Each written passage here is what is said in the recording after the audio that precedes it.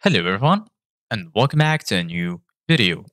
In this video, I'm going to show you guys how to record Treadmill on Strava. So if you guys want to learn how to do it, just follow the steps that I'm going to show you. As you can see guys, I'm right now in Strava app on my phone and this is how the homepage looks like. So right here in the bottom, you're going to find all of the sections. There's the home section, maps, the record section.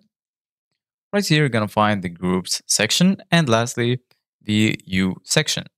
Here in this section, you're going to find your progress and also your recent activities. You can also search for your activities right here and you can also set filters for your activities. So basically guys, right now in order to record Treadmill on Strava, all you need to do guys is click on the record section. Then you're going to be right here. So right here, you're going to find all of the tools that you will need for your recording. Here, you're going to find your saved maps. And right next to it, you're going to find the option to choose a sport. So right here, you're going to find the foot sports, running, trail running, walking, hiking. You're going to find also the cycle sports like riding, mountain bike riding, gravel riding, e-bike riding, and so on.